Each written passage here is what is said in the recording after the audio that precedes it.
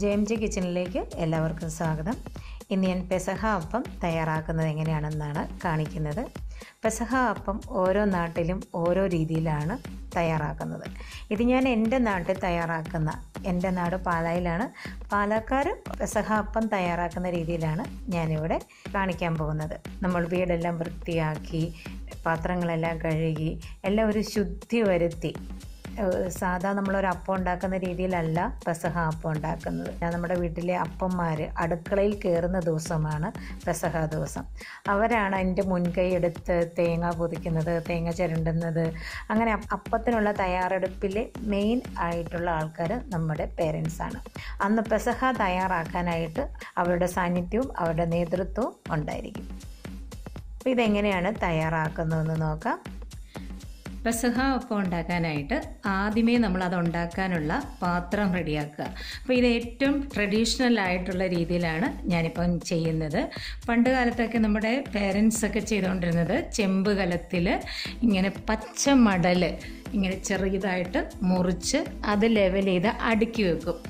ഇതിൻ്റെ അടിയിൽ വെള്ളം ഒഴിക്കും. അപ്പം വെള്ളം അടിഭാഗത്ത് കിടക്കുകയും ചെയ്യും. ഇനി ഇതിൻ്റെ മുകളിലോട്ട് നമ്മൾ കുറച്ചുകൂടെ ഹൈറ്റ് കൂട്ടണമെന്നുണ്ടെങ്കിൽ നമ്മൾ വാഴയില എടുത്തതിൻ്റെ ഈ തണ്ടുണ്ട്, അതിങ്ങനെ ഒടിച്ച് പല ഷേപ്പാക്കി ഇതിൻ്റെ അകത്തോട്ട് നമ്മൾ വെച്ച് കൊടുക്കും. അപ്പോൾ നമുക്ക് ഒന്നും കൂടെ ഇത് ഹൈറ്റ് കൂട്ടാൻ പറ്റും. ഇങ്ങനെ ഇത് അടുക്കി കൊടുക്കാം.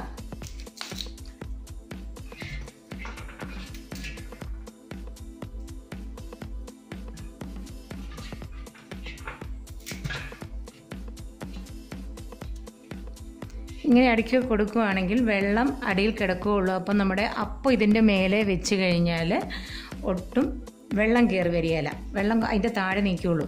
തന്നെയല്ല, ചെമ്പ് കലത്തിൽ നമ്മൾ ഉണ്ടാക്കാൻ കാരണം ഇത്രയും വലിയ കലമാണ്. അത് തന്നെയല്ല, ഇതിന് ടെമ്പറേച്ചർ കൂടുതലാണ്. അപ്പോൾ സ്റ്റീം കൂടുതൽ വരുന്നത് കൊണ്ട് പെട്ടെന്ന് അപ്പം റെഡിയാവും. നമ്മൾ സ്റ്റീമറിൽ അല്ലെങ്കിൽ ഇഡ്ഡലി പാത്രത്തിൽ വെച്ച് കഴിഞ്ഞാൽ അത് വെന്ത് വരാനായിട്ട് കുറേ സമയമെടുക്കും. തിരിച്ചും മറിച്ചുമൊക്കെ നമ്മൾ ഇൻഡ്രി അപ്പം ഇട്ട് വേവിച്ചെടുത്ത് കഴിഞ്ഞാൽ അത് ചിലപ്പം ഒടിഞ്ഞൊക്കെ പോകും. അപ്പോൾ കുരിശപ്പമൊക്കെ നമ്മൾ കുരിശപ്പം നമ്മൾ കൃത്യമായിട്ട് ഒട്ടും ഒടിഞ്ഞു പോകാതെ നല്ല ഒറ്റ പ്രാവശ്യം തന്നെ വെച്ച് വെന്ത് കിട്ടണമെങ്കിൽ ഇതുപോലെ ചെമ്പ് കലത്തിൽ വെക്കുവാണെങ്കിൽ പെട്ടെന്ന് അത് വെന്ത് കിട്ടും. കാരണം ഇതിൻ്റെ അകത്തുനിന്ന് വരുന്ന സ്റ്റീം ഭയങ്കരമാണ്.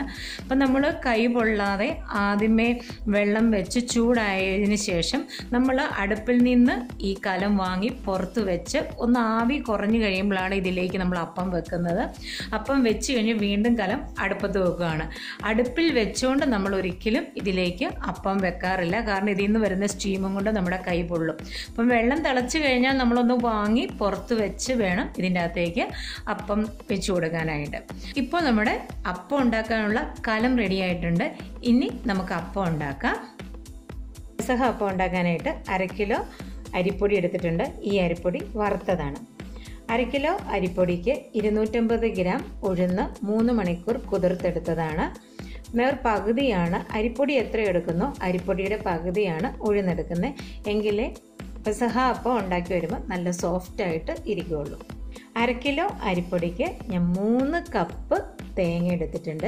തേങ്ങയുടെ അളവ് നമുക്ക് കൂട്ടുകയോ കുറയ്ക്കുകയോ ചെയ്യാം, നമ്മളുടെ ലഭ്യത അനുസരിച്ച്. അളവ് ഇത്രയും വേണമെന്നില്ല. അപ്പം തേങ്ങ കൂടിയാൽ അപ്പത്തിന് ടേസ്റ്റ് കൂടും. അതുകൊണ്ട് ഞാൻ 3 കപ്പ് തേങ്ങ എടുത്തിട്ടുണ്ട്. 2 കപ്പ് തേങ്ങ ആയാലും മതി. ചുവന്നുള്ളി 4 എടുത്തിട്ടുണ്ട്. ഇത് അധികം വലിപ്പമുള്ളതല്ല, തീരെ ചെറുതുമല്ല, ഒരു മീഡിയം സൈസിലുള്ള ചുവന്നുള്ളി 4. വെളുത്തുള്ളി ഇതിന് ഞാൻ കൂടുതൽ എടുത്തിട്ടുണ്ട്. വെളുത്തുള്ളിയുടെ ടേസ്റ്റാണ് പെസഹ അപ്പത്തിന് മുന്നിൽ നിൽക്കേണ്ടത്. മീഡിയം സൈസുള്ള വെളുത്തുള്ളി 3 കുടം എടുത്തിട്ടുണ്ട്. ഉപ്പ് പാകത്തിന്.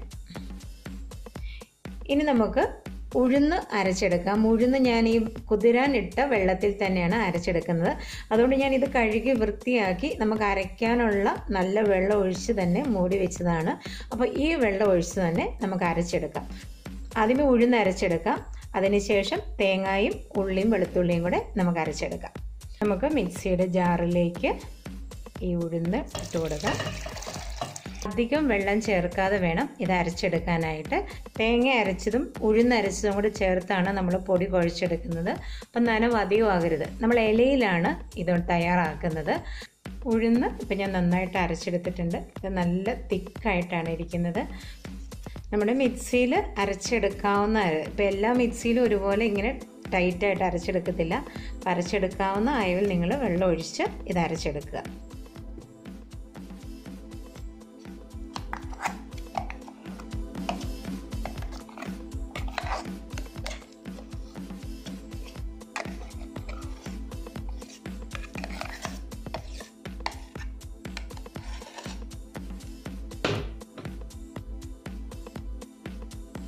ഇനി ഇത് നമുക്ക് സൈഡിലേക്ക് മാറ്റി വെക്കാം. ഇതിലേക്ക് തന്നെ നമുക്ക് വെളുത്തുള്ളിയും ഉള്ളിയും ചേർത്ത് കൊടുക്കാം. വെളുത്തുള്ളിയും ഉള്ളിയും കുറച്ച് വെള്ളം ഒഴിച്ച് ആദ്യമേ നന്നായിട്ട് അരച്ചെടുക്കാം. അതിനുശേഷം തേങ്ങ ചേർത്ത് നമുക്കൊന്ന് അരയ്ക്കാം. തേങ്ങ ശരിക്കും അരഞ്ഞില്ലെങ്കിലും കുഴപ്പമില്ല, പക്ഷേ ഉള്ളിയും വെളുത്തുള്ളിയും നന്നായിട്ട് അരയ്ക്കണം. നന്നായിട്ട് അരഞ്ഞില്ലെങ്കിൽ ചെറിയ കഷ്ണങ്ങൾ ഇതിൻ്റെ നമ്മൾ അപ്പം കഴിക്കുമ്പോൾ അതിൻ്റെ ഇടയ്ക്ക് കടിക്കും. അപ്പോൾ വെളുത്തുള്ളിയുടെ കഷ്ണങ്ങളൊക്കെ കടിക്കുക എന്ന് പറഞ്ഞാൽ നമുക്കൊരു ബുദ്ധിമുട്ടാണല്ലേ. നമുക്ക് ടേസ്റ്റ് ഇഷ്ടമാണെങ്കിലും അപ്പത്തിൽ അതിൽപോലെ ഒരു ചെറിയ കഷ്ണങ്ങൾ വരുന്ന ഇഷ്ടമില്ല. തേങ്ങയും ഇപ്പോൾ അരച്ചെടുത്തു. തേങ്ങ അധികം അരഞ്ഞിട്ടില്ല, എന്നാൽ ഒരു പകുതി അരവ് അത്രയും അരച്ചിട്ടുണ്ട്. ഇനി ഇതും കൂടെ നമുക്കിതിലേക്ക് ചേർത്ത് കൊടുക്കാം. ഇനി നമുക്കൊന്ന് മിക്സ് ചെയ്തെടുക്കാം.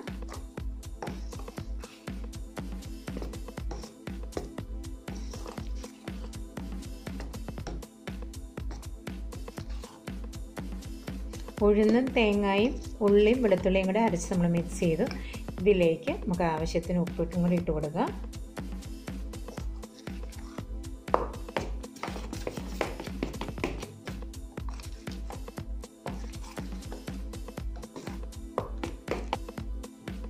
ഇനി ഇതിലേക്ക് നമുക്ക് അരിപ്പൊടിയും കൂടെ ചേർത്ത് കൊടുക്കാം.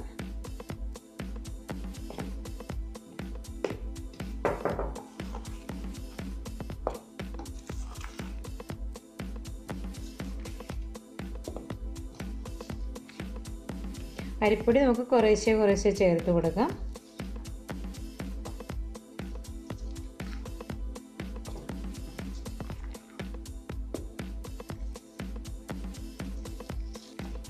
ഇനി നന്നായിട്ട് കൈകൊണ്ട് മിക്സ് ചെയ്തെടുക്കാം. നമ്മൾ കൈകൊണ്ട് മിക്സ് ചെയ്തെടുക്കുമ്പോഴേ ഇതിൻ്റെ നനവൊക്കെ കറക്റ്റാണോ എന്ന് അറിയത്തുള്ളൂ. വെള്ളം കുറഞ്ഞു കഴിഞ്ഞാൽ അപ്പത്തിൻ്റെ മയം കുറയും. വെള്ളം കൂടിക്കഴിഞ്ഞാൽ നമ്മുടെ ഇലയിൽ നിന്ന് വെള്ളം പുറത്തേക്കൊക്കെ പോകും. അതുകൊണ്ട് ഇത് അധികവും ആകരുത്. പിന്നെ നമ്മൾ അരച്ചു വരുമ്പോൾ വെള്ളം അധികം ആയെങ്കിൽ നമ്മൾ കുറച്ചും കൂടെ പൊടി ചേർത്ത് ഇതിൻ്റെ നനവ് കറക്റ്റ് ആക്കണം. വെള്ളം കുറവാണെങ്കിൽ കുറച്ചുകൂടി വെള്ളം ചേർക്കുക. നമ്മൾ ഇൻഡ്രി അപ്പം ഉണ്ടാക്കുമ്പം ഉപ്പ് ഒക്കെ നമ്മൾ ഏകദേശം അത് കണക്കാക്കി അങ്ങ് ഇടുവാണ്.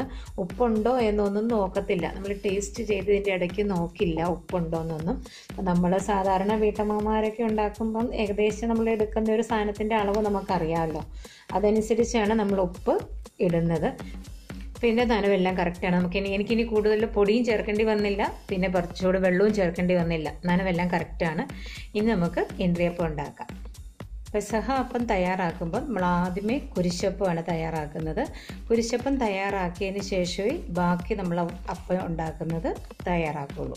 അപ്പോൾ കുരിശപ്പം തയ്യാറാക്കാനായിട്ട് ഇതുപോലെ ഓല, നമുക്ക് ഓശാന ഞായറാഴ്ച കിട്ടുന്ന ഓല കുറച്ച് അതിൽ നിന്ന് ഒരു ഭാഗം കട്ട് ചെയ്തെടുക്കാം.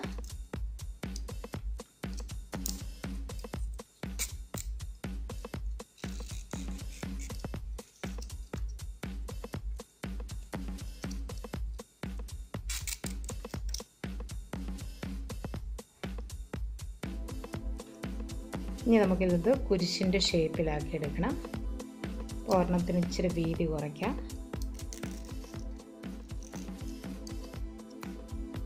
അത്രയും നീളവും വേണ്ട.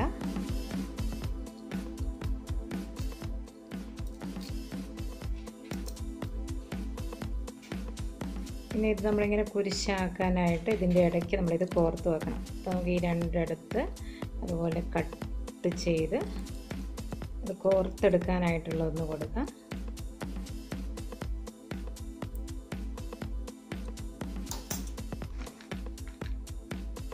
ഇനി ഇതിൻ്റെ ഇടയ്ക്കോട് കയറ്റി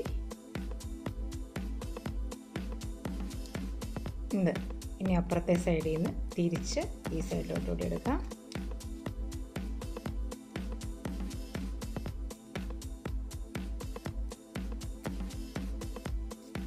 ഇങ്ങനെ വലിച്ചെടുത്ത് കഴിഞ്ഞാൽ കുരിശ് ഷേപ്പിലായി. നല്ലൊരു കുരിശായില്ലേ. കുരിശ് റെഡിയാക്കി നമ്മളിവിടെ വെച്ചിട്ടുണ്ട്. ഇലയും റെഡിയാണ്. നമ്മൾ കുരിശപ്പം ഉണ്ടാക്കുന്നതിന് മുമ്പ് നമ്മൾ നെറ്റിയിൽ കുരിശ് വരച്ച് പ്രാർത്ഥിച്ചതിന് ശേഷമാണ് കുരിശപ്പം റെഡിയാക്കുന്നത്. അപ്പം ഞാൻ നെറ്റിയിൽ കുരിശ് വരയ്ക്കട്ടെ. ക്രിസ്തുവിന്റെ അടയാളത്താൽ ഞങ്ങളുടെ ദേശത്തിൽ നിന്ന് ഞങ്ങളെ രക്ഷിക്കാം. ഞങ്ങൾ തരാൻ പിതാവിൻ്റെയും പുത്രൻ്റെയും പരിശുദ്ധാത്മാവിൻ്റെ നാമത്തിൽ ആമേൻ. നമുക്ക് ആദ്യമേ ഒരു പാത്രത്തിൽ കുറച്ച് വെള്ളം എടുത്തിട്ട് കൈ ഇതുപോലെ ഒന്ന് നനച്ചെടുക്കാം. എന്നിട്ട് കുറച്ച് നമുക്ക് മാവിൽ നിന്ന് എടുക്കാം. കുരിശപ്പം നമ്മുടെ വീട്ടിലെ ആൾക്കാരുടെ എണ്ണം അനുസരിച്ച് വേണം വലിപ്പം എടുക്കാൻ. അപ്പം കൂടുതൽ ആൾക്കാരുള്ള വീട്ടിലാണെങ്കിൽ കൂടുതൽ അളവെടുക്കണം. ആൾക്കാർ കുറവാണെങ്കിൽ, കാരണം ഇത് നമ്മൾ അന്ന് തന്നെ കഴിച്ച് തീർക്കണമെന്നാണ്.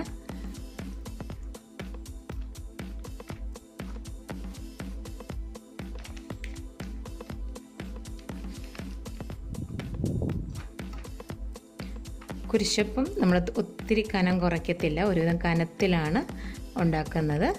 കാരണം ഇത് വിണ്ടു പോകരുതെന്നൊക്കെയാണ്. അതുകൊണ്ട് നമ്മൾ കുറച്ച് കനത്തിലാണ് കുരിശപ്പം റെഡിയാക്കുന്നത്.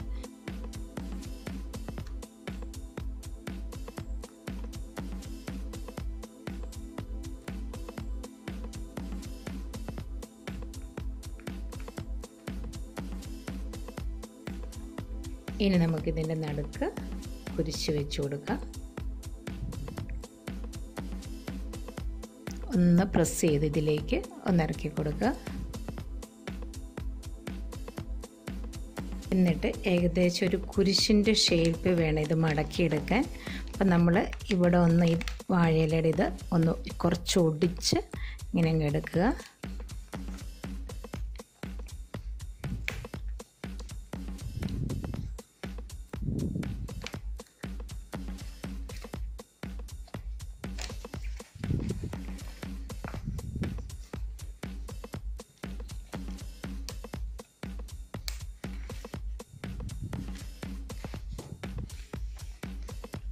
ഇപ്പം നമ്മൾ ഉണ്ടാക്കി കഴിഞ്ഞപ്പം ഈ ഒരു ഷേപ്പ് വന്നു.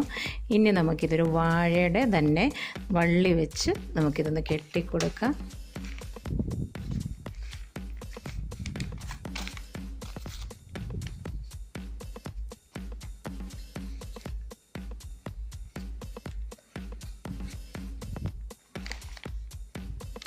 ഞാൻ കൈ എടുത്തു കഴിഞ്ഞാൽ ഇതങ്ങ് നൂർന്നു പോകും. ഇപ്പോൾ ഷേപ്പ് ഏകദേശം കണ്ടില്ലേ.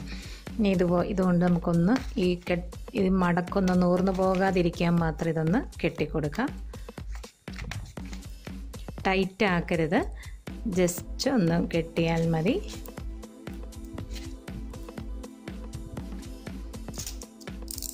മിച്ചമുള്ളത് നമുക്ക് കട്ട് ചെയ്ത് കളയാം.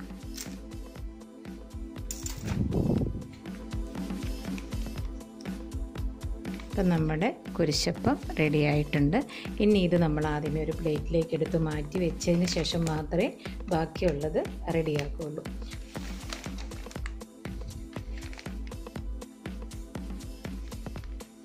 ഇത് മാറ്റി വെക്കാം. കുരിശപ്പം തയ്യാറാക്കി കഴിഞ്ഞാൽ പിന്നെ നമുക്ക് ബാക്കി ഇതുപോലെ ചെറിയ ഇലയിൽ പരത്തി ബാക്കി അപ്പം മുഴുവൻ റെഡിയാക്കാം.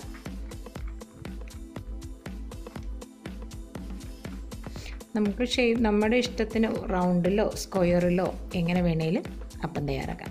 കുരിശപ്പത്തിന് മാത്രം നമ്മൾ നല്ല കുറച്ച് കനം വെക്കും. എന്നാൽ ബാക്കി ഇതുപോലെ അപ്പം ഉണ്ടാക്കുന്നതിന് അധികം കനം വെക്കണമെന്നില്ല. ഒത്തിരി കനം വെക്കാതിരിക്കുന്നതാണ് നല്ലത്. കുറച്ച് കനം കുറയ്ക്കുന്നതാണ് ടേസ്റ്റ് ഉള്ളത്. ഇത് നമുക്കിങ്ങനെ കുരിശിൻ്റെ ഷേപ്പ് മടക്കിയെടുക്കണമെന്ന് നിർബന്ധമില്ല കേട്ടോ. ഇത് നമുക്ക് എങ്ങനെയും പറ്റുന്നതുപോലെ മടക്കിയെടുക്കാം. ശരിക്കും മടക്കേണ്ട രീതി ഇതാണ്. അത് നമ്മുടെ ഇല കിട്ടുന്ന ഇലയുടെ അളവനുസരിച്ചൊക്കെ ഇതുണ്ടോ ഉണ്ടാക്കി കഴിയുമ്പോൾ ഇങ്ങനെ ഇരിക്കും. വാഴയില വെയിലത്ത് വെച്ച് ഒന്ന് വാട്ടിയെടുക്കണം. ഇനി വെയിലത്ത് വെച്ച് വാട്ടിയെടുക്കാൻ പറ്റില്ലെങ്കിൽ നമ്മൾ സ്റ്റൗവിലായാലും ഒന്ന് വാട്ടിയെടുക്കുക. അല്ലെങ്കിൽ നമ്മളിതിങ്ങനെ മടക്കിയെടുക്കുന്ന സമയത്ത് വാഴയില പൊട്ടിപ്പോവും.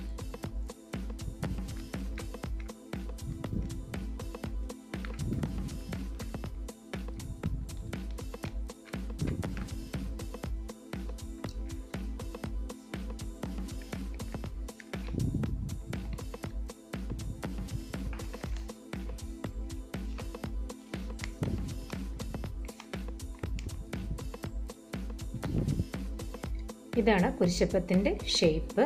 നമ്മൾ ഉണ്ടാക്കി ഇങ്ങനെ കമത്തി വെച്ച് കഴിഞ്ഞാൽ കുരിശിൻ്റെ ഷേപ്പിലാണ് നമ്മളിതിങ്ങനെ ഫോൾഡ് ചെയ്തെടുക്കുന്നത്. നമ്മൾ ചെമ്പ് കലത്തിൽ വെള്ളം ചൂടാക്കി ഇതിൻ്റെ അകത്ത് ആവി കുറേശ്ശെ വരുന്നുണ്ട്.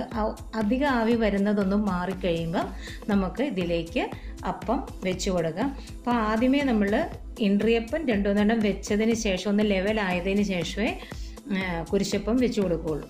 നമ്മൾ കൈ പൊള്ളാതെ വേണം വെച്ച് കൊടുക്കാനായിട്ട്. ഇങ്ങനെ ഓരോ സൈഡിലേക്ക് വെച്ച് കൊടുക്കുക. നമ്മൾ ഇൻട്രിയപ്പം എല്ലാം വെച്ച് കഴിഞ്ഞു. ഇതിൻ്റെ മേലെ നമ്മൾ കുരിശപ്പം വെച്ച് കൊടുക്കുകയാണ്.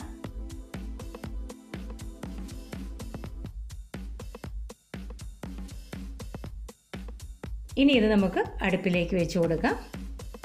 നമുക്ക് ഇതുപോലെ അടുപ്പത്ത് വെച്ച് കൊടുത്തിട്ട് ഇതുപോലെ കനമുള്ള ഒരു മൺപാത്രം വെച്ച് വേണം ഇത് മൂടി കൊടുക്കാനായിട്ട്. ഇങ്ങനെ നമുക്ക് അപ്പം വേവിച്ചെടുക്കാം. 20 മിനിറ്റ് കൊണ്ട് ഈ അപ്പം മുഴുവൻ നമുക്ക് വെന്ത് കിട്ടുന്നതാണ്. 20 മിനിറ്റ് കഴിയുമ്പോൾ ഇനി എടുക്കാം.